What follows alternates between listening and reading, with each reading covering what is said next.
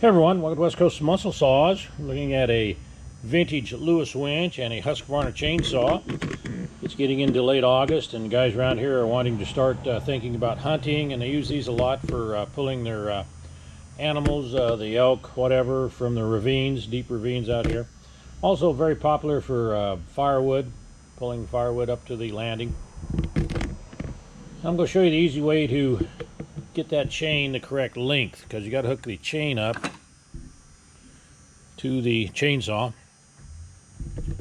And I've got some 3/8 pitch toothless chain. I do sell that toothless chain if you need some of it. There's no teeth, so it is a little safer to operate. And of course we got 3/8 rims.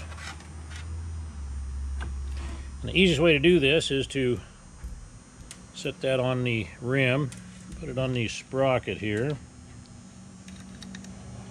Take your another 3/8 rim, and what you're going to do is set it right here like it was on the chainsaw, but you got to have a little bit of clearance here for adjustment.